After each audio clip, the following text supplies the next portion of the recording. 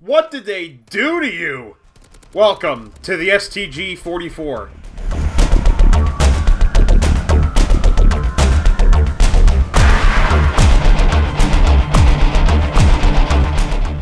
Hello, I'm Mr. L, and today we're going to be taking a look at the STG-44 in Modern Warfare Zombies.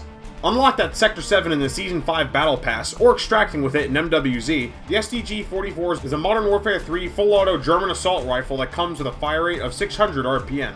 It comes with 30 rounds in the mag and 90 in reserve, and goes up to a maximum capacity of 240 rounds in reserve.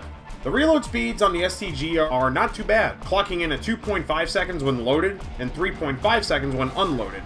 These are good, however, it's a blessing and a curse, because the 30-round mag will go by pretty quick, causing you to reload often, which can be very inconvenient on occasions. The STG's irons are, for lack of a better word, unappealing. Visual recoil, thankfully, isn't an issue on the STG, but it's just more so how tacky it looks. It's something I can deal with at long range, but not short range.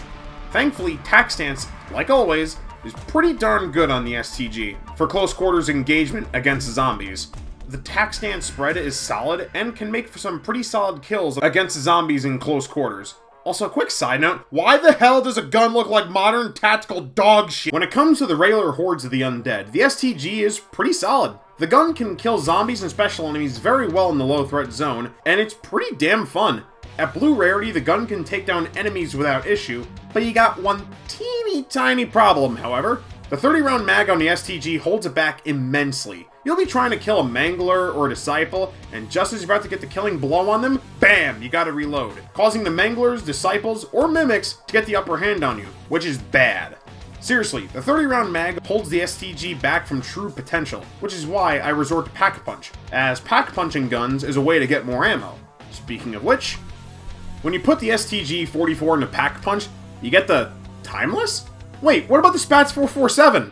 Wow, thanks, Sledgehammer. First you fuck up the look of the STG to make it look more modern and ugly, and now you didn't even give it the correct Pack-a-Punch name. Holy God, what are you showing me?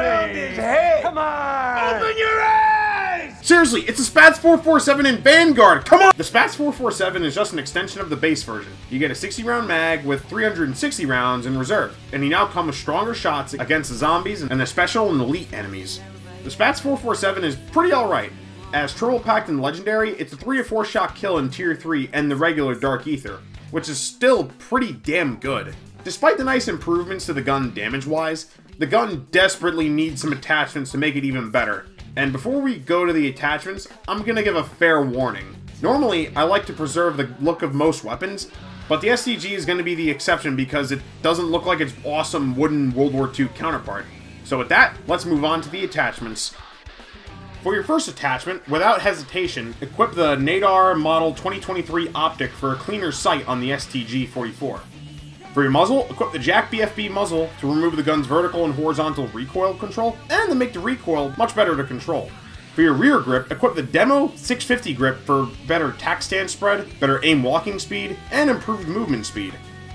For your mag, equip the 50-round mag on the STG, so the gun can now come to 300 rounds in reserve on the base version, and when pack-punched, it can now come with a 100-round mag and 450 rounds in reserve. And lastly, for the underbarrel, equip the Jack Limb Ripper underbarrel chainsaw for killing zombies up close and personal, and to help you save more ammo.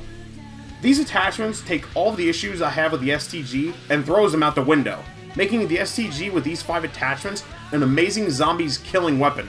Oh, and the Limb Ripper is a great tool at killing the zombies that are up close to you. Seriously, the Jack Limb Ripper chainsaw is overpowered beyond belief. At the end of the day, the STG and MWZ is a pretty solid assault rifle. The gun does really good damage against the undead, has a great ammo reserve, for the most part, and is just a good weapon all around. When pack-punched, the SPATS-447 will give you more ammo and stronger shots to deal against zombies across all 3 zones, and will help you take down special and elite enemies much more fluently. As when Triple Packed and Legendary, it's going to be a 3 to 4 shot kill in a regular Dark Ether and Tier 3. Despite my issues with how the STG looks in this game, the gun is admittedly a ton of fun to use. Honestly, with the right attachments, it makes the STG a great gun to use on all fronts. Give the STG a go if you haven't already. This has been Mr. L. Thank you guys for watching, and join me next time where I'll be covering the MCW, or as I call it, the ACR. Until then, this is Mr. L, checking out.